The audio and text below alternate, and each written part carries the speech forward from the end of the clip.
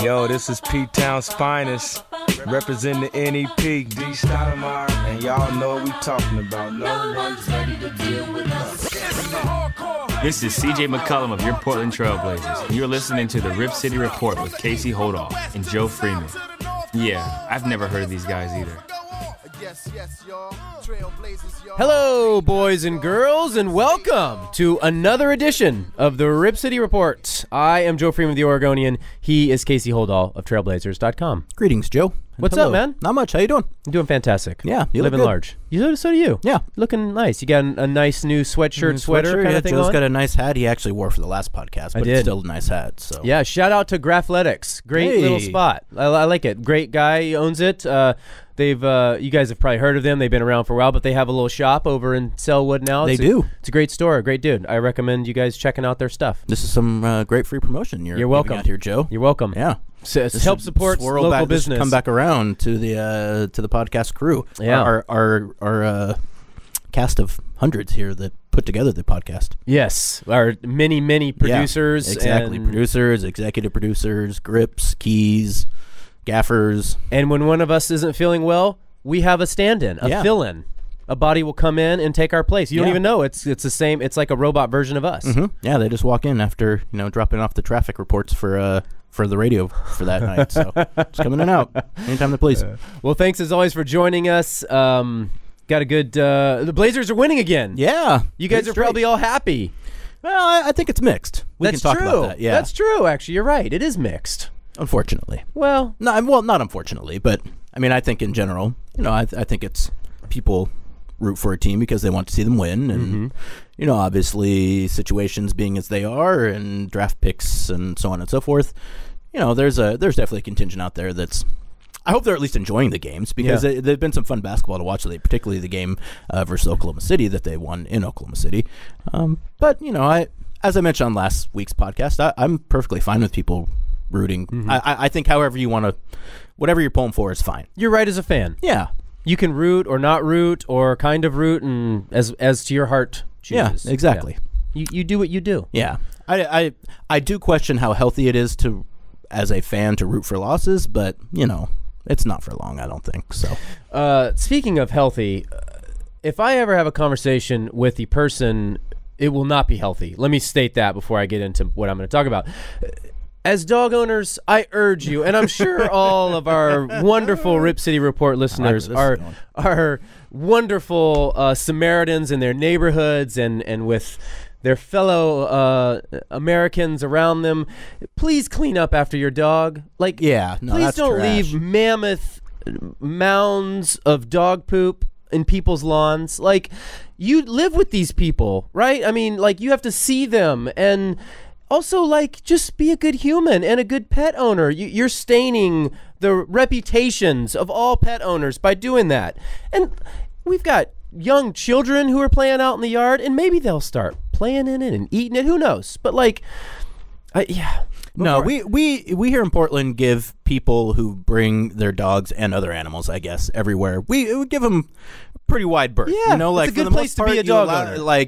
People bring their dogs to restaurants. You think it's kind of weird, but whatever. People bring their dogs places where in any other city you would not bring your dog, and you might get an eyebrow raised here or there, but for the most part, I'm gonna let it slide. But yeah, but the implicit contract there is that you pick up for that dog. It's a social responsibility. You cannot leave anything anywhere. That as a dog, I don't own a dog right now, but as a longtime dog owner, it's unacceptable. There's nothing worse than getting a text in the morning just after you, or it was before I woke. I don't remember, but from a neighbor Dave in this case, saying that mound of poop is so huge that it's not from my dog Pepper, basically saying it wasn't me. At the school by my house, they have a large fenced-in grass play area, which when we first moved to the neighborhood, people used to use as a dog park all the time. So, we would take our dogs there at around, after work, and there would probably be up to 30 people with their dogs there. But then the school was leaving notes. They're like, hey, guys, you got to pick up your dog poop here. Like, we have kids that are out here playing. Right. Like, they come in from recess after lunch, and they've got dog crap all over themselves. Gross. So if you guys could, be cool and actually pick up the droppings, that would be great. And then people still didn't do it, and the school's like, you know what, to hell with this. Don't bring your dogs here anymore, which is a perfectly reasonable response for them to have. There's a special place in the afterlife for people who do that. That's all I'm going to say. So he's Casey Holdahl. His Twitter handle, please give him a follow. It is @chold, and my Twitter is @BlazerFreeman. It's a good way to not only communicate with us, but to participate in the show, because we do solicit questions from you guys, and that's kind of our main way to do that. And we got some good questions this show, as we do most shows. And, of course, you can, and please do, access our work that we work so very hard on. You can check out Casey's stuff at blazers.com/forward center, and you can access mine and my colleagues' stuff at OregonLive.com/blazers. And if you follow the podcast, subscribe to it on iTunes, give us a review. We like to hear what you think about the show, and we like all the stars, so give us all the stars that you have. And for that matter, not just iTunes, wherever, Stitcher, wherever or it is, YouTube, or wherever if you can leave a note somewhere, you leave it. We'll read it. Please do. All right, let's get into news and notes. The Blazers defeated the Oklahoma City Thunder. I don't think it was 161-121. I bet that's a typo. Who did my own typo in my own notes? Yeah, I got nervous there for a second. I was like, "Oh, that's accurate. Joe, I'm sorry." I don't think that's accurate. Yeah, according to well, never mind. You just keep talking. The Blazers won. They beat the Thunder, probably 124-121. 126-121. There you go. 126-121 Tuesday night on the road. It was their third consecutive win. It was their first. And Oklahoma City's fourth consecutive loss, by the way. Right. Yeah, they just lost all 3 games on that trip, starting with that loss at Portland. That's right. Bookends. So it was the Blazers' first 3-game winning streak since late January, and actually equals their longest winning streak of the season. You have the 76ers coming into town on Thursday, which perhaps they could win their 4th in a row. Perhaps they could. That 76er team, I mean, granted, they're not even the same 76er team that the Blazers lost to in Philadelphia. And they always give Portland a good game. So that's no rollover. And just the point of this season, the one, I think, takeaway from this team, there's a lot of mystery around it. No one knows why they aren't as good as they were last year, or people have theories, but no one can put their finger on it. Exactly. The one thing you can say about this team is that they are not good enough to beat any team in the NBA if they don't come out and play well, period. As Damian Lillard always says. Yeah, and they know that too. They don't play like it sometimes, I feel like. True. But I think they know that there's no team that comes into the Moda Center, and there's certainly no place they go in the NBA on the road where they can just walk in, roll the ball on the court, and feel like they're going to win that game, because they'll get blown out. Totally. So when the Blazers traded Mason Plumlee for Jusuf Nurkic, it didn't just resurrect their season, it made them the youngest team in the NBA. With an average age of 24 years and 363 days, the Blazers roster is younger than the Philadelphia 76ers, 25.096, and the Phoenix Suns, 25.218. So how about that? Yeah, how about that? And then we have a few injury updates here, /surgery updates. Ed Davis and Festus Ezeli have had their surgeries over the last couple of days, and of course they were deemed quote-unquote successful. Both are done for the season. Davis is expected to be healed by training camp. And then in other injury news, Evan Turner is inching closer to a return. He had the cast on his right hand removed on Friday, now is down to a splint, and he says he's on track to return by March 15th, just right in that schedule that was given when he originally fractured the third metacarpal in his right hand. Sounds like he's really itching for a return sooner than later, but doctors are kind of giving him justifiable caution. He says his bone is still a little soft, is kind of what the deal is, so they're waiting for that to harden, and then he said it would be about a week or more before he could grip or dribble a basketball with that hand, so he's getting closer and closer. Yeah, and the thing is, you got to take your time with that, like you blow 5 weeks if you come back and get a hairline fracture in 2 days. You're done for the season. Earlier, so yeah. Boy, how about Andrew Bogut playing 2 minutes for the Cavs and then breaking his leg? Yeah, boy, how about that? I mean that stinks for him, and it stinks for the Cavs. On the other hand, too, and I mentioned this, I think the NBA should at least consider doing something about post-trade deadline waiver signings, because it seems to me like it's getting a little out of hand with guys, particularly in the last years of their enormous contracts, who are still fairly decent players, getting waived by their teams and then latching on with, either the Warriors or the Cavaliers for the remainder of the season. Now, granted, in this case, it didn't work out so well for the Cavaliers, seeing as how Bogut broke his leg 2 minutes into his run this season. But it just, I don't know. I think it comes off as just a little, I feel like it's just kind of bad for the league a little bit.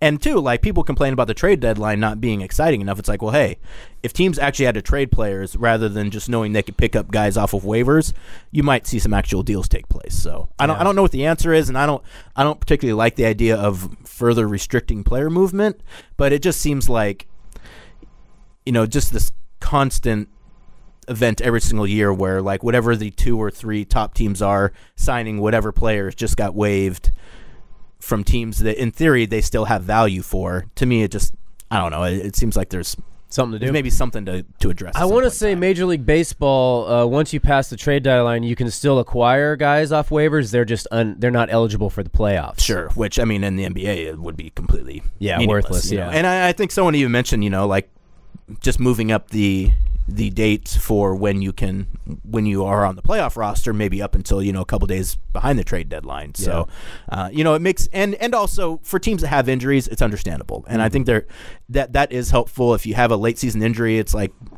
we can go and get a guy who maybe our entire season won't be screwed because, we just lost this guy 20 games before the end of the season. But again, like, this notion of guys like latching on to championship caliber teams, at the last minute, I don't know. It just, how about, just doesn't feel right. Jose Calderon thinking he's latching on for a ring, and then boop, sorry, dude. Yeah, I mean, he what did he pull down for? Literally, like, being a Warrior for, I think he got like over 200,000 for basically signing and then getting waived for almost having a uniform. Yeah. For kind of having a uniform. Which, I mean, I bet he was kind of bummed out. I mean, like, sure. I guess he's getting the money either way. Yeah. So I don't think, you want to. I mean, this is cliche, but I don't think that was a money thing for him. I think it was a ring chasing thing for him, and probably to be a part of that organization, which seems like a pretty fun organization to work for. So now they go get Matt Barnes instead.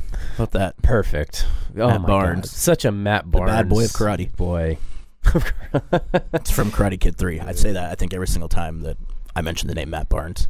He was the villain in Karate Kid 3. Yeah.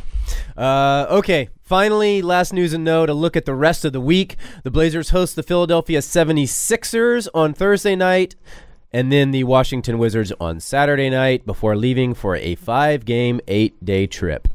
You ready for that one, Casey?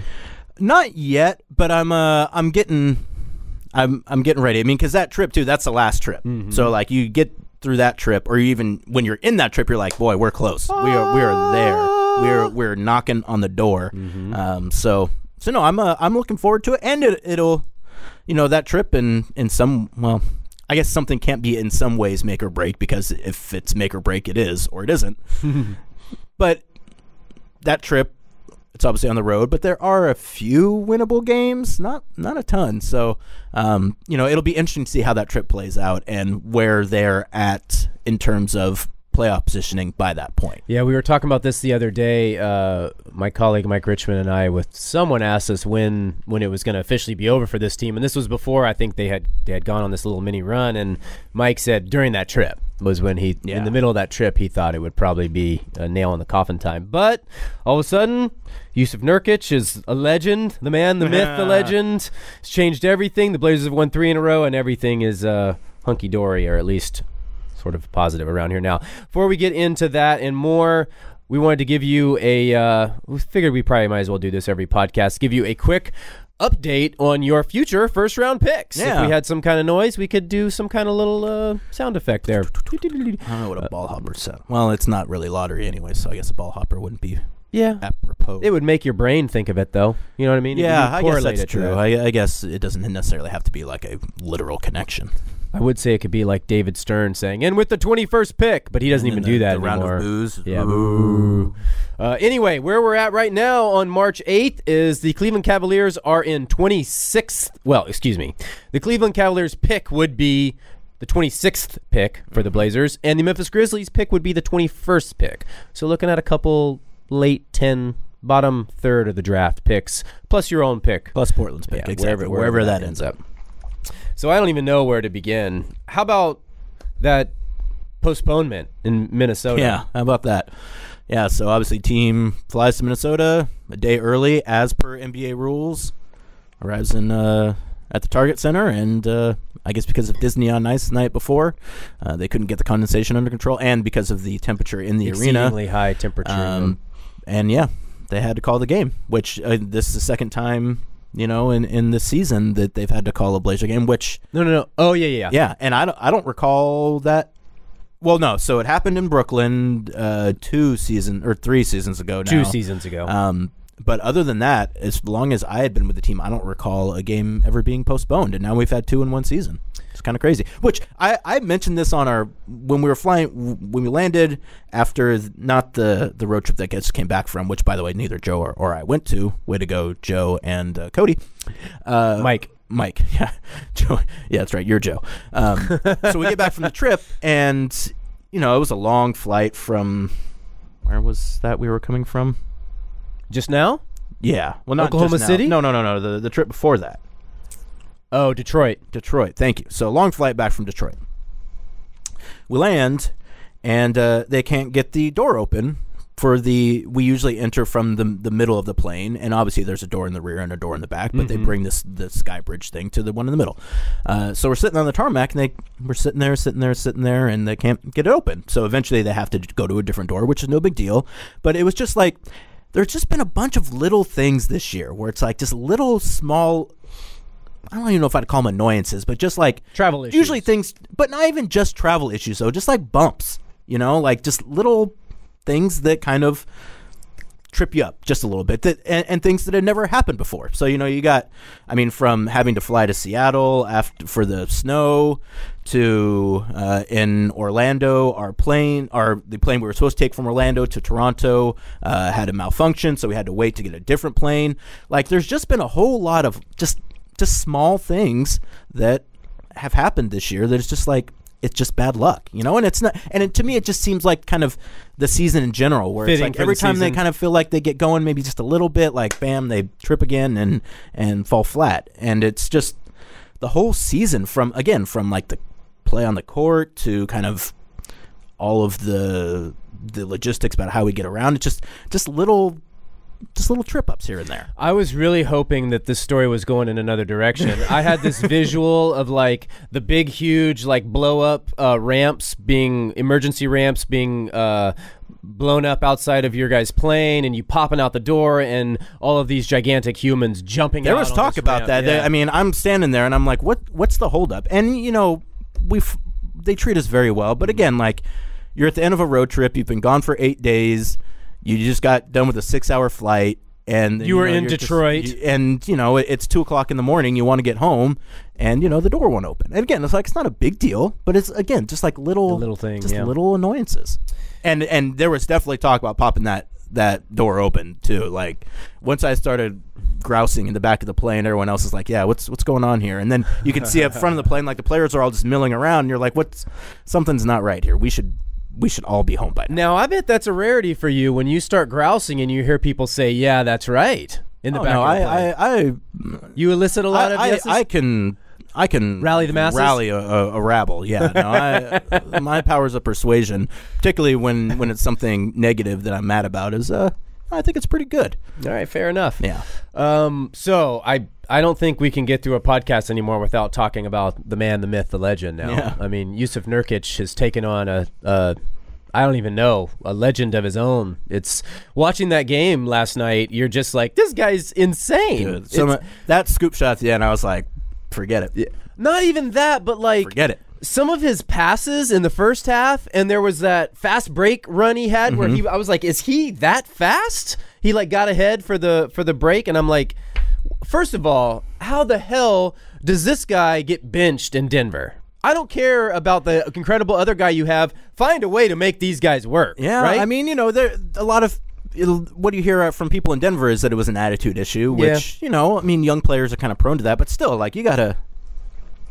I don't You can't speak. I don't want to. Who knows what's going on behind the scenes there? More importantly, for the here and now, is what he's done for the Blazers. And what I sort of noticed early on, and I think I wrote about this over the weekend or a couple games ago, is that in a way, this team had become very boring and very predictable and very flat. It was just very flat. Yeah.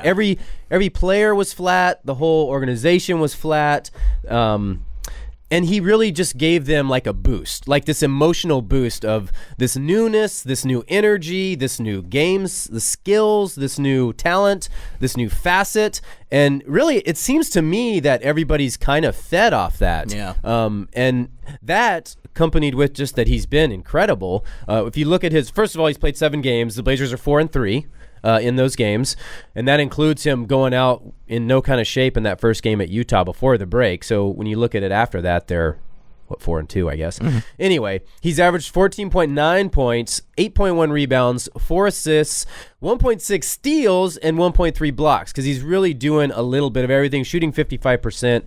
We've talked about in previous podcasts what he does, the new dimension that he provides, and everything that he seems to be, but every game he keeps doing a little more or being a little more impressive, and you keep waiting for it to go not south, but to even out, I guess, so to speak, or him to revert back to the mean, and it really isn't happening. No, I mean, I think they're getting that bounce that I feel like a lot of teams get sometimes, when they fire a coach, but it has been more extended, you know, right. And I think you're right about the mentality too, Joe. To me, I got the sense from this team before the Nurkic trade, it was just an acceptance of, this is who we are.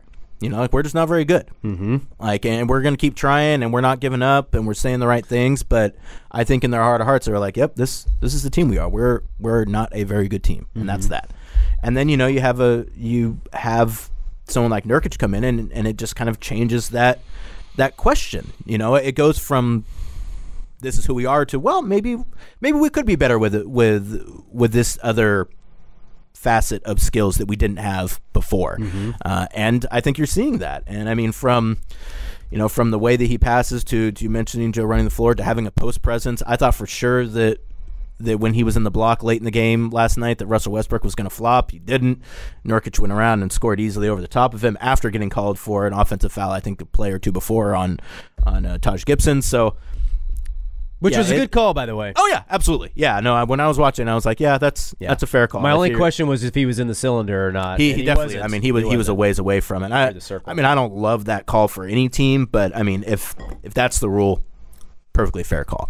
And, yeah, it just seems like they feel like, hey, maybe we're not as bad as we've been showing all year long. And granted, I think that adding Nurkic changes the look of this team significantly, obviously, but I also think that maybe some of the guys who thought they were going to have better seasons have maybe perked up a bit and said, yeah, maybe we can be better than this. I mean, I think Al-Farouq Aminu has been fantastic. I think Mo has been really good.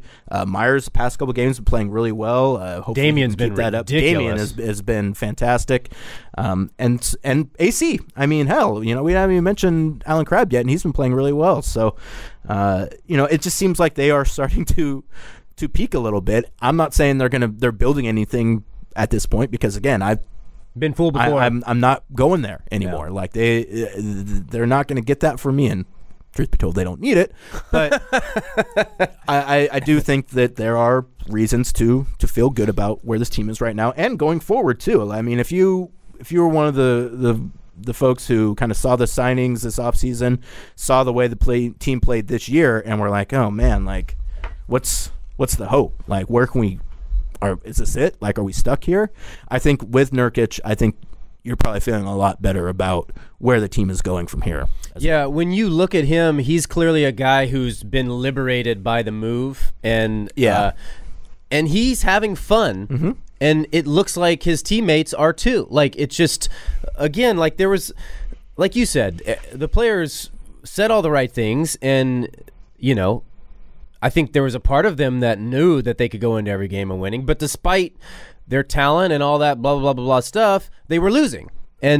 But just an adjustment like this with a guy with a different, who's fresh, who doesn't know anybody, who continuously says, I just want to win, I don't care, I'm happy to play, blah, blah, blah. That's 2 blah, blah, blahs. Your stepdad's going to be very upset about that. Yeah, I don't know if he's listening anymore, but he told me after, I can't remember which loss it was, that he was done with the team. Okay. He's done with us for the year. Though he did call last night. I didn't take the call. I was almost going to take and be like, Jim, you can't jump back on now. You got to wait for next year now. You're off this. Whatever. The bandwagon's always open for anybody. Though he did come to a game with my wife and my sister-in-law the other day, and they had a good time. So maybe being in the Moda Center reinvigorated his desire to root for the team. But anyway, it just looks like the team is having more fun. And obviously winning does that. But even before, I mean, they're 4-3 with him. So they've still lost, a couple games, obviously. There was a different vibe then, too. And I don't think it's just him because, as you just mentioned, all the other players, Al-Farouq Aminu finally looks healthy. And he obviously has been very, very good lately. And it's crazy to me that can we talk about why he's not starting? Why is he not in the starting lineup? Your best lineup right now is Dame, CJ, Mo, Aminu, and Nurk. Like, that's your best 5. I think it's because he's played so well off the bench,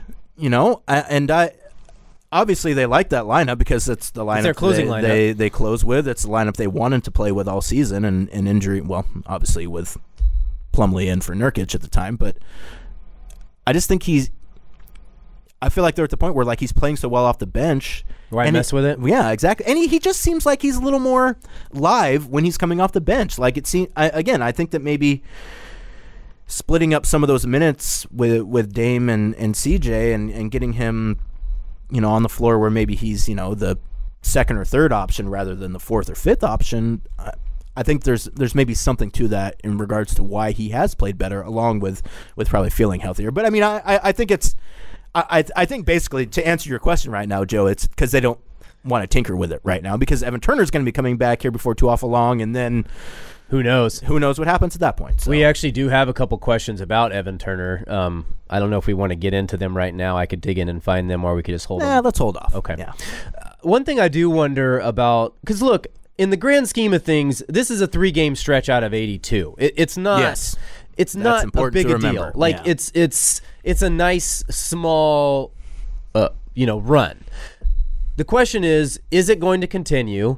And even more, is it reflective of something bigger to come? And has it changed the way you think about this team moving forward? Has it changed your outlook on this team moving forward? I know it was either last week or 2 weeks ago. I essentially said that I'm done. This team's not making the playoffs. I finally reached that point. But has it? I wonder. Has it made myself rethink that? How do you feel about? Where do you fall? I mean, I think you probably feel a little better if you want them to make the playoffs this year. I think you feel obviously better. Let's go with the assumption that the non-tankers, that if you're a guy who's rooting or a girl who's rooting for a playoff berth, how has it changed? Has it changed? Do you think that yes? I think for the playoff people, I think, well, and I guess also for the tankers, but just obviously in the opposite direction. Right. Yeah, I believe it has changed because I think. I see the way you see the way that Nurkic has played, and again the different look that he gives his team, and I think after 6 or 7 games, I think I don't think you need to worry about necessarily at this point that they're going to scout something that's going to take away what Nurkic does. Now, granted, teams will get better at dealing with him, particularly I think him and Damian in the pick and roll, but I think you're about to the point where you're seeing enough to say, yeah, this is at least how well this guy's going to play for the rest of the season. And I think, again, as in the more long view, you were probably wondering, who's the guy who's the third guy on this team, and I think that people at times have hoped it was going to be Alan Crabb. I think some people hoped it would be Evan Turner, and Mo. Who knows, maybe it will be. I think Mo as well. But now I think you feel probably pretty strongly, particularly since your 2 best players are guards, that your next guy being a center makes a lot of sense. And I think you're seeing kind of the result of that, which is if you have a center who is more adept at scoring, particularly in a fashion near the basket, that fits in well with the things that this team already what he does well, which is score from the perimeter. So, and a couple things about him too. The dude is only 22, and he's young, and he only started playing basketball at age 14. So like what you're seeing, and it's the cliche, the Myers Leonard typical big thing is it takes longer for bigs to develop and all that. And this is already what he's shown at 22 after what was, a couple years ago, a pretty good rookie season. It really does. If I were a Blazers fan, I would be over the moon about what this guy can potentially do for your franchise. For a franchise that has been searching for a center forever, to have this guy fall into your lap, to come with a first-round pick, it's pretty incredible, actually.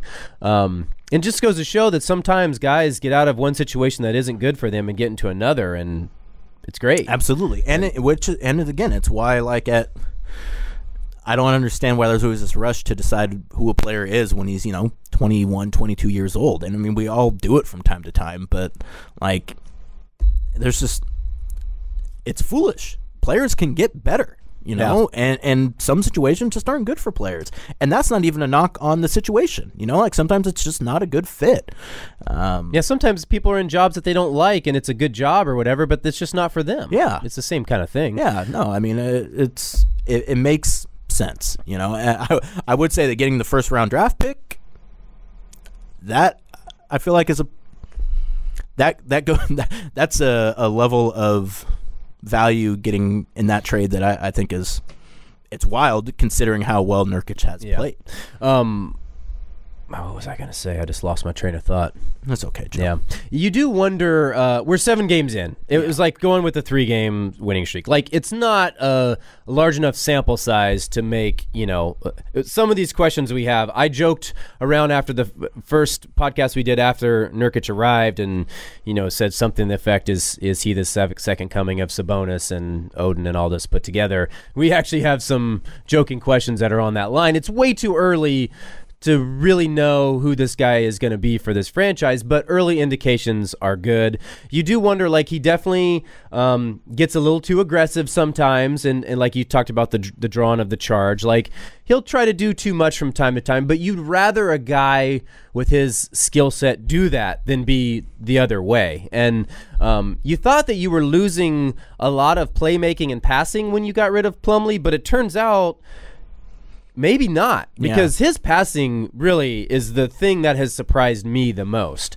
He had it was late in the game. I think it was late in the game. Yeah, and he had a fake handoff, a 2 fake handoff or something around the free throw line, and then he passed for a layup underneath the hoop. I think it was to Mo. Just a beautiful play. And early in the first quarter, he had that pass to someone for a dunk. I think it was Noah or maybe it was Mo. Just I don't know. I did not expect that type of ball skills from him, from a guy as huge he is, who wasn't really touted as that kind of a player. He's not the playmaker that Mason Plumlee is. For sure. I'm not going to go there. For sure. He is as good of a passer, actually arguably a better passer, to be perfectly frank. But I mean, Plumlee, actually, Plumlee was kind of directing traffic. And I mean, maybe Nurkic can get to that point, but I don't know that that'll necessarily be in his wheelhouse. But you also don't need him to necessarily. I mean, if you can dump the ball down to him, that's all you need. Yeah. That's your play. That is freeing things up for the other guys on the team. And I mean, I think that, you talk about Al-Farouq Aminu shooting, AC's shooting, even Mo shooting to a certain extent. I mean, I think that the attention that Nurkic draws in the post is having benefits for those guys. Whereas with Plumlee, you could sag off of him in the post because you knew that he probably wasn't going to be a post threat. With Nurkic, the defenders have to play him there, and in some respects, he might at some point draw doubles here and there. As he did get one on the baseline late last night. Yeah. That's exactly why I mentioned it. So, that has benefits for all 4 guys that are on the floor with you at that time. So, also, I mean, you mentioned the pick and roll. When has Damian Lillard had a guy who actually rolls?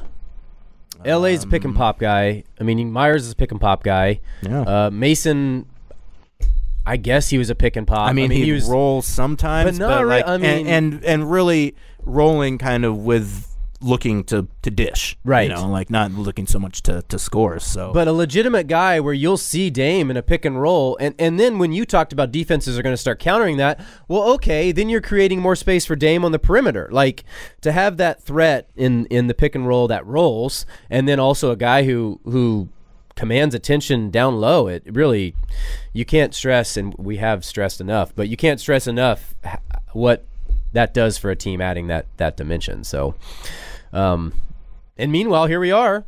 What are we? We've got 20 games left? Yes, I believe it is 20 games. Give a playoff race. Nice and round, yeah. 20 games left. Blazers are in 9th place in the Western Conference at 27-35. Boy, that's not. It's crazy that's in 9th place. And they are a mere game and a half behind your Denver Nuggets, who are 29-34. So it's right there for the taking if they want it. Mavs suddenly in 10th. The Mavs are surging. I mean, the Mavs have gotten a boost from getting rid of Deron Williams, like the Blazers have gotten a boost from bringing in Jusuf Nurkic. Right. Well, and I guess bringing Nerlens Noel has probably had something to do with it as well. That too, yeah. Playing well, though he missed he was late for a flight. He was supposed. I think it was like a week ago. He was supposed to start, but he was late for the team plane. So they didn't start him, which is that's a Rick Carlisle not a good way to start off your tenure with the team. Don't be late, kids. No. The Blazers, I think, because of the Minnesota snafu, now still have 3 meetings against the Timberwolves, who are in 11th place and sort of were playing pretty well, and then 1 game against the Nuggets, I believe, still upcoming. But their schedule is very, very kind down the stretch. They have, I believe, the easiest schedule of the teams they're kind of competing with for that 8th spot, and I want to say 12 of their final 20 games are at home. Yeah. Something like that, including 10 of their last 12. When we get back from that 5-game trip east in, I guess it'll be a week and a half now, it's smooth sailing from a home standpoint. There's just 2. Well, now there's 3, I guess, because of that Minnesota game. But. And that's part of it as well, and it should not go unmentioned that the Blazers' schedule is lightening up. By some measures, they have the easiest schedule to close out the season, particularly of the teams that are fighting for that 8th spot. So while they are playing better basketball, it does need to be noted that they're playing some easier competition, and as you just mentioned, Joe, I mean, they're going to get a lot of home games as well, so that's worth considering. Though when the team is playing poorly, no one says, well, their schedule is hard right now, so cut them a break. So in that regard, I don't know if you can just point to the schedule and say, well, yeah, of course they're doing better. The schedule is easier, because again, you don't get that same concession when you're playing poorly. And the schedule is the schedule. You play the games that are on your schedule where they tell you to play. Everybody plays unless the same you're schedule, Minnesota. Which, by the way, too, as I was talking about this before, in terms of that makeup game, which has not been announced yet, I personally think the Blazers should get to decide where that game is played. They showed up on time.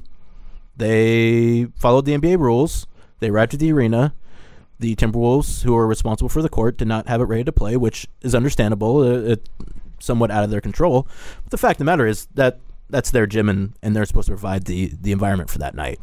So why should the Blazers have to have an extra trip when it wasn't their fault? And it wasn't, force majeure, as in it wasn't because of a weather event. It wasn't an act of God. So how come the Blazers are the ones that get punished there? And that's really what it is. I mean, they're the ones that get punished. So they should at least have the option of saying, we want to have this game at home. And if they can't find a date or don't want it, they say, yeah, okay, we'll let Minnesota host it. But I think they should get that. They should have the right of first refusal. There, I just wanted to mention that. Well, let's piggyback on that and let's get to questions, shall we? Yeah, let's do questions. And please, then there was a question we got from Greg Brock, who says, do you think the Minnesota reschedule will help or hurt the team? And I think it's both. It's in the here and now, it helps them. Because they had a night off before playing the Thunder, which I even thought too. I thought late in the third quarter of that game, I thought they looked tired. Mm-hmm. And I thought it was gonna kind of get away from them because it looked like they were gassed. And that's when I thought too. I was like, boy, if they had played last night, they'd be done. This looks a whole lot different. Even as it is right now, they look like they're struggling to get to the end of the quarter. And yeah, I guess in that regard, you can't really complain about the postponement all that much because it definitely did help. You're right, Joe. Yeah. Our good friend Kevin Calabro and Lamar Hurd were talking about this briefly on the broadcast last night, and Kevin said something to the effect of, the the issues they had last night, kind of persevering through that in this win. And I was like, mentally, I don't know about, I think that last night helped them getting out of that game, because you don't want to play at the Thunder on the second game of a back-to-back against freaking Russell Westbrook. Yeah, I mean, that's yeah. I mean, I don't know that there's not a whole lot of arguments for saying that that's a better situation to go into that game. But to get back to Greg's question, in the long run, it could hurt them, because where the schedule seems to have an opening for both teams is during the first week of April, when the Blazers have a home game and then 2 days, and then they're at Utah. So then you're looking at potentially a back-to-back again. Well, it definitely will be a back-to-back one way or the other, but maybe a back-to-back featuring Minnesota and then Utah. With 2 weeks left in the season, Utah's a tough place to play already. So then you're sort of pushing one problem to the next. So in the here and now, I think it helps. Long term, I think it hurts them. I mean, the interesting thing is that they were already going to play the Timberwolves 3 times in the course of a month, so kind of that doesn't change. Mm-hmm. You have Evan Turner back for, you would assume, That's true. For the whenever the makeup game, assuming that the makeup game is going to be in that first week of April, where it looks like there's probably a date or two that might work there. So you get Evan back. Player's already pretty good against the Timberwolves, anyways. I guess one thing at that point, with the later you go, it might be easier if the Timberwolves look like they're already out of the race for that 8th spot. I mean, they're in it now, and who knows? Maybe the Blazers won't be in it by the time that makeup game comes around. But the longer you extend that out, the more chance you have for maybe a Minnesota team that doesn't have as much to play for as they do 2 days ago. So, but I do think it's mostly a push. Obviously, a team having to board what ends up being roughly 7.5 to 8 hours of 2 flights to play one game in Minneapolis is not great. Basically, it becomes a road trip. It becomes a 2-game trip, because it's then with that Utah game, then it's basically I don't know if they're gonna pair it with that Utah game, or if it's just gonna be a one-off. Well, there's 2 days. If it's the time they're talking about, there's a home game, 2 days off, and then Utah. So if it's in there, it's essentially a 2-game trip, sure, one way or the other. Yeah, you're not going to fly to Minnesota and back, and then to Utah and back. Yeah. True enough. But all that's speculating as to what day it might be anyway. So, and the thing is, I mean, players, when they get ready to play, they want to play. Yeah. And there is, I mean, to Kevin and Lamar's point, there is something negative for getting yourself kind of in the mindset of, I'm going to play a game tonight, and then not playing. But again, I think that whatever negatives you have in that regard are vastly outweighed by the positives of going up against a Thunder team, particularly with Russell Westbrook playing with his hair on fire, fully rested. Boy, old Russ didn't have it late. He missed that game was exactly 3 like quick, really key shots all open, and then he missed that forced 3 late. Exactly like I thought it was almost the same exact performance as he put on here in Portland. And I think just a good encapsulation of who Russell Westbrook is as a ball player right now, which is that he's very, very, very good late in games, taking jumpers. I don't think he's the guy you want out there, but he's sure as hell not going to pass it to anyone in that situation. No. So, you and these are some of the complaints I think people have about Damian, and I think that they're, at least the logic of it is sound, that, when you put it all on yourself, particularly late in games, you make it more difficult for yourself. But even with Westbrook, they didn't throw doubles at him, they just gave him a little bit of space, and he rose up and took 2 mid-range shots that they were good looks. They were good looks. There certainly weren't bad shots, but they weren't great shots either. The 3 that he took wide open, but he's not that. He's like a 32% 3-point shooter. He looked a little tired late too, and I'm sure he was. So, at a certain point, you gotta ride or die with your teammates. And if you're saying, the only way we can win this game is if I put it on my back, okay, but that's not a team. That's the point, is to win as a team, not necessarily one guy carrying a bunch of other guys. And I think guys on that team would do more if they were given a bit more responsibility. But you're not telling that guy anything right now. Okay, now we're going to enter Jusuf Nurkic question territory. We've got 5 or 6 or so questions exclusively related to him. So let's just knock them out one by one. Let's. First, from Jeremiah Wilson, how would you describe he uses his Twitter handle. How would you describe Jusuf Nurkic in one word? I think I would say fun. It looks like he's having fun. He's fun to watch. He has made the Blazers more fun to watch. Sure. As I talked about, the emotional boost he's given, that makes everything more fun. And just, again, he looks like he's having fun. So I'm going to go with fun. Yeah, jovial comes to mind. One word, though. I'm trying to think of something that kind of reflects what he is meant to the team. Transformative is way too strong. The Resurrector. Yeah, I'll just say jovial then. Yeah. Okay. And then we have a couple high on Nurkic hyperbole questions from Michael VIP Lowry. Where does Nurkic rank in greatest centers in team history? 1, Walton. 2, Sabonis. 3, Nurkic. Is there a statue being planned yet? And then from Brandon Goldner, is Nurkic the next Shaq or the next Akeem? All right, let's take these. No, we don't really need to answer them. I think that they're well. But I will say this: the question about where does Nurkic stack up in Trailblazers center lore, someone mentioned it to me a couple days ago, and I had the same reaction initially, which was like, well, come on. But then when you really think about it, I mean, if for no other reason than just the lack of kind of a high quality center, you start to put him right behind Sabonis in terms of at least like the last time they had a center you felt really good about, and from both sides of the ball. I mean, they've had guys come and go. They've had Joel Brzbilla and Theo Ratliff, and I would definitely throw in Kevin Duckworth talking about Trailblazer centers. I mean, the guy did make an all-star team, which no Blazer center in the next, I don't know how long it's going to make an all-star team because Greg Oden's knees have since departed. But, I mean, it's a weird topic to discuss 7 games into a guy's career, but when you really start kind of looking at the names and the options, it starts to feel a little less weird. No, I take that back. It still feels weird, but it feels a little more valid, I guess. Yeah. Let's take the other ones. Let's answer these questions, Joe. Okay. So give me the next Are one. you finally going to admit that you've caught the Nurkic fever from Randy Powell? No. I wanted the other the Hakeem question, though. That's what I was. Oh, is Nurkic the next Shaq or the next Hakeem? Neither. Okay. I just want to answer them, Joe. Oh, okay, my bad. Questions I want to answer. My bad. Yeah, it's too where I can't go. I can't do this, and I think that it's tongue in cheek here for sure. I've been very impressed with what I've seen. He's been a rejuvenator for this team and his teammates, but it's been 7 games.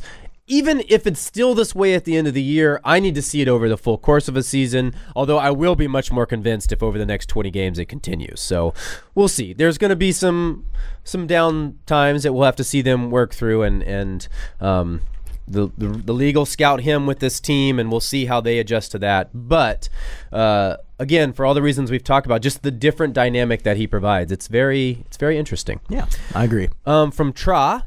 Obviously, Nurkic has been a revelation on the court. How has his chemistry been with the team off the court? It's been great. It's been very good. I think Joe had mentioned that he really seems happy and excited to be here, and I think that when players see that, I think it gives them cause to trust in him and to want to welcome him in. I mean. And anytime a guy's like, oh, man, I'm really glad I got traded here, the team feels pretty good about that. Because there's some times when, guys get traded and they probably aren't all that happy. Aaron Aflalo did not seem very happy to be here. No, he did not. He's a hard guy to read. He's a tough guy to pick. Yeah, but he did not seem happy to be here. No. Like from day one. The things he said just didn't seem genuine when he arrived. But that's a whole another time frame. Both of our colleagues, Jason Quick and Mike Richmond, have sort of in different ways written a little bit about this chemistry issue.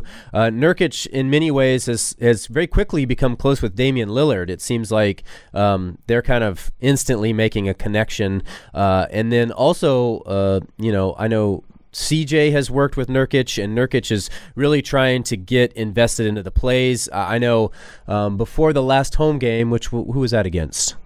The last home game was... Yeah, I'm spacing on...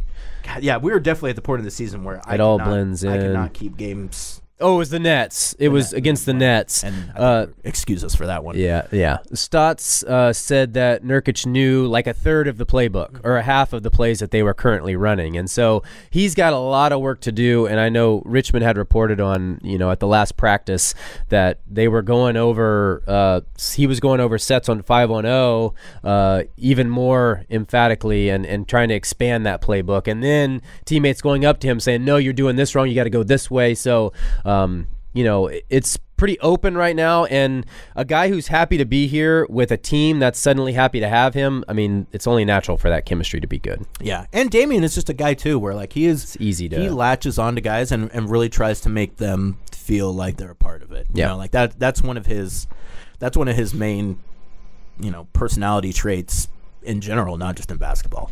Next up from Justin, how many more wins do you think we would have if we made the trade for Nurkic at the start of the year? My guess is 10. That was his guess is 10. An interesting question. Let's assume that we're getting the Blazers are getting the production that we've seen over this 7 games for the majority of the season. Okay. Because that's the only thing we have to go off of. Okay. 10's not a bad number. I mean, they would definitely have a winning record. I will say that. Because for whatever reason, I've talked about how I think his fit's better than Mason Plumlee's ever was just because of the dimension he provides and what he can do defensively as a big guy. Sure. Well, I mean, if you're just talking pure numbers, if you're adding 14.9 points, 8.1 rebounds, 4.0 assists, 1.3 blocks, and 1.6 steals per game, yeah. I think 8 to 10 seems like a reasonable number. Now,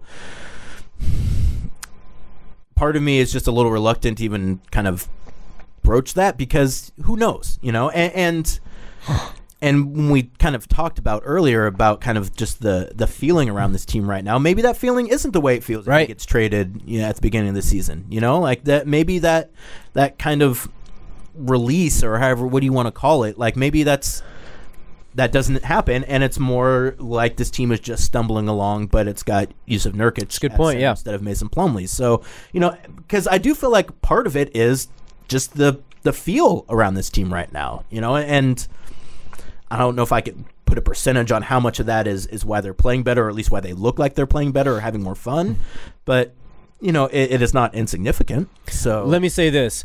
Nurkic's replacement of Plumlee does not negate Al-Farouq Aminu's season of injuries. Correct. It does not negate Evan Turner's sluggish start and then his injury. It doesn't take away Ed Davis's shoulder situation. Absolutely. Doesn't take away Damian Lillard's ankle injury. Mm-hmm. There's a lot of things that still would be the same even if that change had been made. So I will adjust my thing to I'll say a 5-game swing at least. Yeah, 10 seems to me like a little high. It's high. That's 10 because if you're talking about adding a guy to your team for 10 wins, like that's all-star caliber, and I think Jusuf has been great, but yeah, again, I don't want to get too crazy here, but I mean, he's the one thing you don't need to debate is they've been much better with him on the floor in the last 7 games. Next up from Stephen Reed, how much credit can we give Neil Olshey for Nurkic's success? Do you think they anticipated the impact he's having? Love the pod. Well, thanks for listening, Stephen. Yeah. I mean, he gets credit for making the trade. Made the trade, yeah, and for getting a pick in the process. So he gets all the credit in the world for that. I pretty much can guarantee they didn't anticipate getting this much from him. I would agree. One thing I will say, though, is Neil deserves credit, as he has throughout his tenure in Portland, of looking at other teams, seeing guys that have fallen out of favor for perhaps non-basketball reasons, and then going and getting those guys at an absolute bargain. And I mean, he did it with Mo, did it with Robin Lopez, has done it with Nurkic. I mean, like, and that's not nothing, like that's a big thing to do. And that, I mean, evidently it's a talent.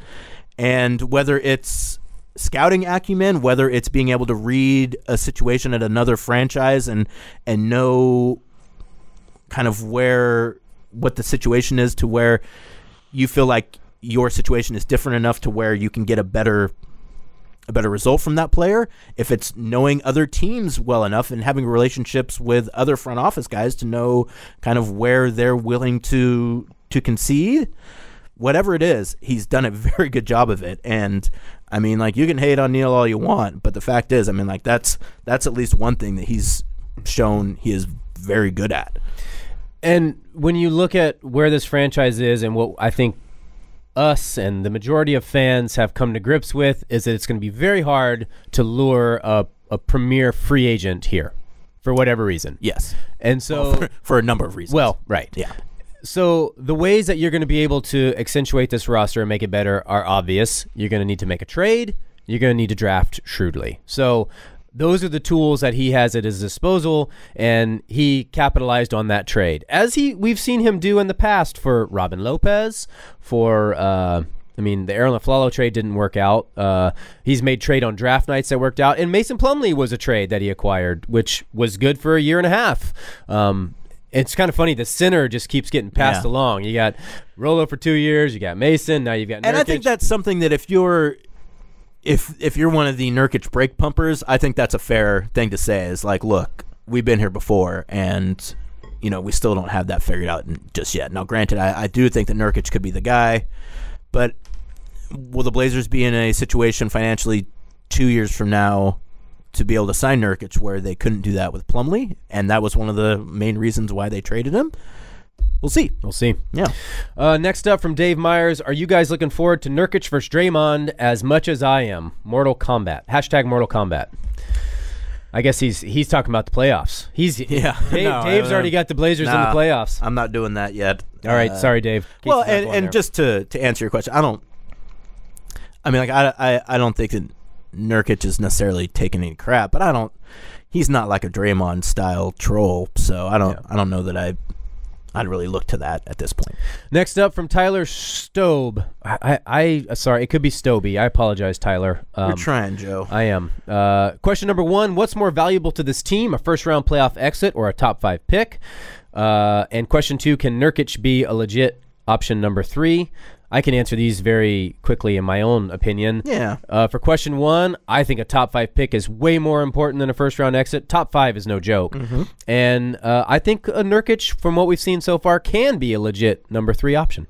Not only from his scoring ability down low, but his passing ability, too. It makes him a legit key in this cog. Is that a phrase? Well, or is that mixing metaphors? Yeah, he'd need to be a cog in the machine. There it is. Yeah. Thank you. He'd be a key cog in this machine. Yes, I think he can be a legit option 3. Let's just say that. Yeah, absolutely. Because I think your third option doesn't have to be a guy who's scoring 20 points a night. I think if Nurkic can average like 15, yeah, absolutely.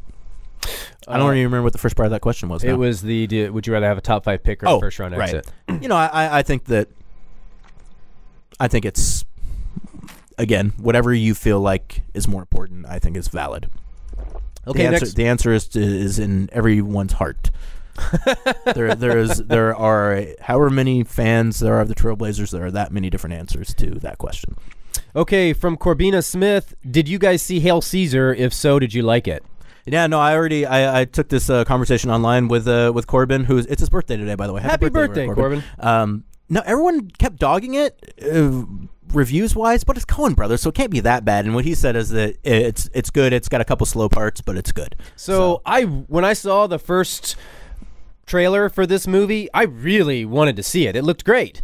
And then like you said, it got universally panned, crushed by everyone. And so, well, oftentimes that doesn't factor into whether or not I watch a movie. It did in this case, and so I haven't seen it. But because of your rec, Corbin, I will take the time to watch it because it's out on HBO. It's on HBO, exactly. Yeah. And it's one. I mean, and for me, if a movie is even halfway decent and it's free, it's like, you should probably watch it. Yeah, why not? Yeah. I would watch it tonight, but my wife and I are going to the Kenton Neighborhood Association meeting today. Oh, nice. If you live in Kenton, show up. They're going to let us vote on stuff. I can change the subject back to movies. I saw Logan yesterday. Oh, what'd you think? It's excellent. Yeah. Very it's dark and it's real violent. Very violent. It was fantastic. Would I need to have seen the other X-Men movies to understand it? I didn't watch any of the Wolverine movies, and I've probably seen 2 or 3 X-Men movies. I say no. I say you just go watch it. It's not a over the top superhero crazy movie. It's more of like, you remember how when is it Daniel Craig took over for Bond? Is that his name? And it got real raw and real dark that first. Yeah, like it's kind of like that. Yeah, Casino Royale. Yeah, okay. Casino. Yeah. So I thought it was great. I would rec it to anybody.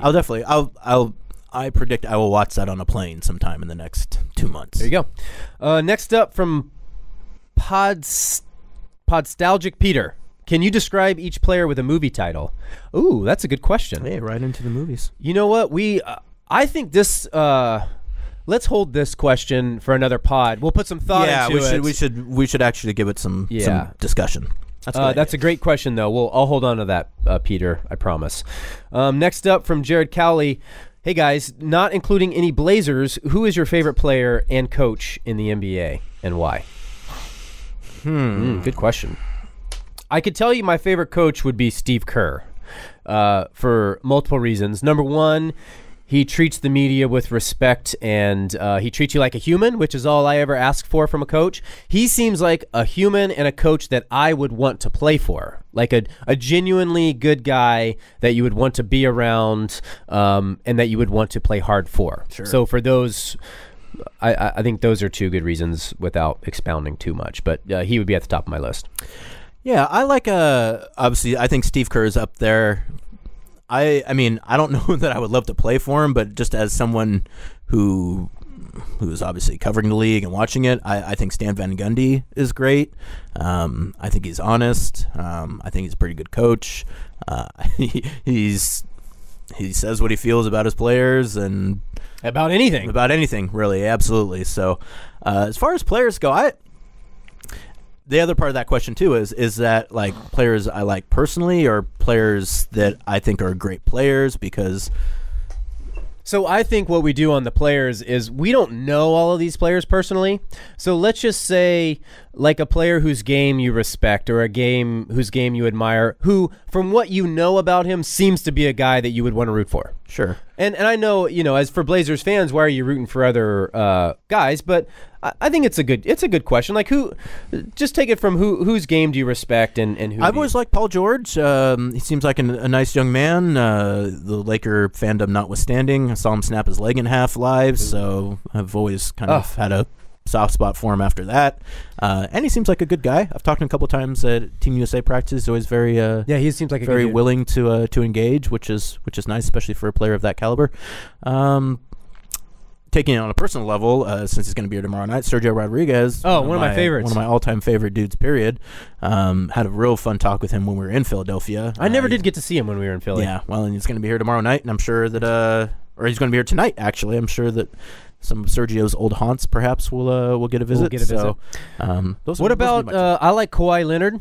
I like Kawhi Leonard too. He's just a little too quiet for me. No, he would be a brutal cover. As a player, he's fantastic. Yeah. You got to give me a little something more to root for you on a personal level. I also really like Anthony Davis's game. I mean, he's a guy. He's not hurt. Anthony Davis has kind of the other side of that. I've only had a couple interactions with Anthony Davis, but they've all been kind of negative. Huh. So. Interesting. Yeah. I haven't had any interaction with him, so I couldn't say. I mean, and not like awful or anything, but just a little terse. Okay. I also, DeMar DeRozan I've had good interactions with, and I like his game too. He's on the list. Probably not at the top of the list, but on the list. That I can never pronounce his name, but Giannis from Milwaukee, he's a heck of a player. Oh yeah, Giannis Antetokounmpo. Yeah, Antetokounmpo. Yeah, I'm not even gonna try. It's not. I mean, it's not that bad, really. You just gotta try. Get it a few times, and yeah, I'm just not gonna try. I don't know. Those are a couple players that are on the top of my list. I mean, obviously, you respect the hell out of LeBron James and Kevin Durant and guys like that. Usually the guys who are the absolute best of the best tend not to be my favorite players because you sort of end up taking them for granted at some level. And to be perfectly honest, and just with my personality, I tend to root against players more than I probably root for other players. Sure. So, and I'm not getting into those guys, but Jimmy Butler. I like Jimmy Butler. He's a dog. Yeah, he's a dog. Yeah. And his backstory is rather impressive as well, going from being homeless in high school to it's pretty where he's incredible. at now. That's crazy. Yeah. Okay. We should probably hit the accelerator here on some of these questions. Snap them out here. Okay. Harrison Sam wants to know, on a scale of 1 to 10, how confident are we that the Blazers will make the playoffs? I'm a 6. I was going to say 5. Yeah. 5. Ryan McCullough wants to know, how will you celebrate Portland winning the championship this year? With a whole lot of work. We won't need to be celebrating that, Casey. Yeah. Ryan is mostly just joking. I will backtrack to one question. I did tell my wife before the game last night that if they beat Oklahoma City and Oklahoma City, that they were going to make the playoffs. Oh. So I guess Preparing her for the worst. I guess I should have upped that. Yeah, my wife is definitely one of those people who's on the fence about the team making the playoffs, but not for the reasons. Yeah. 3 questions here about Evan Turner. I'll ask them boom, boom, boom, and we'll answer boom, boom, boom. From Dayton Brown, how do you think Evan Turner will be rotated in once he returns? Dustin Hawes wants to know, how does the team incorporate Evan Turner when all signs show a shorter rotation is working, and what does it mean for Boz? Levi Laz wants to know, is this team better without Evan Turner? I'd say we generally talk about these without necessarily answering. Yeah. No, they're not better without Evan Turner. I think they're better with Jusuf Nurkic. That's what you're seeing right now, not so much the team playing better without Evan Turner. How do they integrate him back in? I think they probably give him a game or two off the bench, and then I think they probably put him back in the starting lineup. Shabazz is out of the rotation. Shabazz is probably going to lose his minutes, which is kind of a shame. I'd like to figure out some way to keep him in there because I do think he's really been giving them some good spot minutes. But he had a big shot in that fourth quarter last night. Huge shot, and I mean he had a big shot. In the last game against Oklahoma City, actually, I was doing my research. I was like, oh yeah, that's right. Shabazz took one shot. It was a 3-pointer, and he made it in the fourth quarter without Damian. So that was huge as well. Shabazz, I mean, he every time he plays, it looks like he should be playing minutes, but I just don't. I have a hard time seeing how he's going to get that when Turner comes back. We'll see. Maybe they'll figure it out. I think it depends on where the team is at right when Evan returns. If the team is still doing what it's doing now and they're just crushing and they're on a hot streak, you don't mess with that. You're not going to put Evan back in the starting lineup because it's going to throw everything out of whack. If they're still kind of middling and they're up and down or down, I think you put him back in the starting lineup as he was. So I think it's a little too early to tell. We'll have to decide when he gets back how that will be handled. And we're still probably about 5 games away from that, I think. So yeah. Ish. And that's a good point, too. Where they're at, I do think we'll have a play in how he's utilized. Okay, next up from Blueberry Joe, what's the best case for next year look like? Oh, we can't talk about next year yet. Blueberry Joe, we still have so much more time this season. So next up from Eduardo Ortega, question for the pod: who should the Blazers want to draft? What position should they draft? What players should they draft? What athlete? We'll talk about this summer, Eduardo, and we will do lots of talking because they have 3 first-round picks. Thanks for the question, though. And not to blow off your question, Eduardo, too, but I just don't know right now. So that's why I can't answer. We talked about this a little bit on our last pod. We're going to hold off on that, and we haven't researched the draft that much yet. We're in the nitty-gritty now. Jackson wants to know, Casey, what does post-haste mean? Quickly. Yeah. With immediacy, essentially. Next up from Rip City Revival, who would win in a one-on-one game between the two of you? My money is on Casey. I already let this person know, thank you for listening, by the way, that Joe would easily beat me in a game on one-on-one. Give me all of your money. Yeah. Sam K wants to know, can we go over the cap to sign Nurkic to an extension? If so, will we do so before he goes into restricted free agent after next season?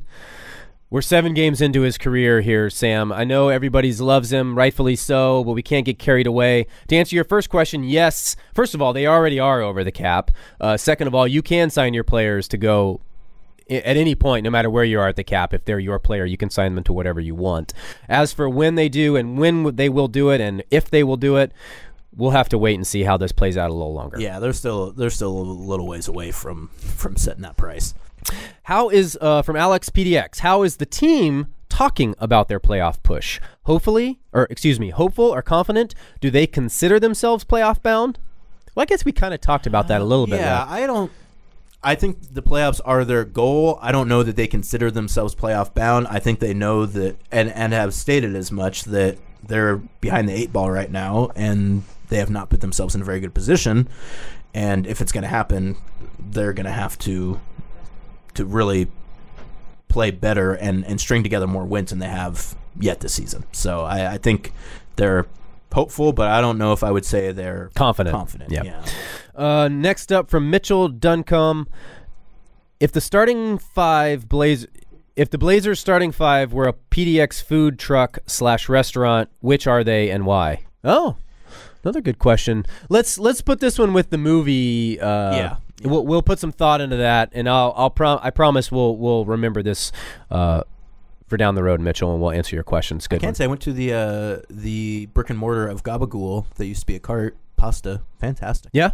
St. John's on Okay. Lombard. Check it out. Nice. It's a nice spot. You can tell once they get it built out all the way, they got a nice big patio. It's gonna be a good spot. All right. And then finally from Ronnie Stewart, I'm probably too late. Oh, no, you're not too late, Ronnie. I got it just before we started the podcast. Why does Mo Harkless keep his mouthguard in his sock while he's shooting free throws? That's actually kind of common for players. I agree. I don't know exactly why the sock is the place to go. I mean, I guess because it's kind of locked in. And I guess, I mean, your legs are sweaty, obviously, but I guess you just kind of get over that fact.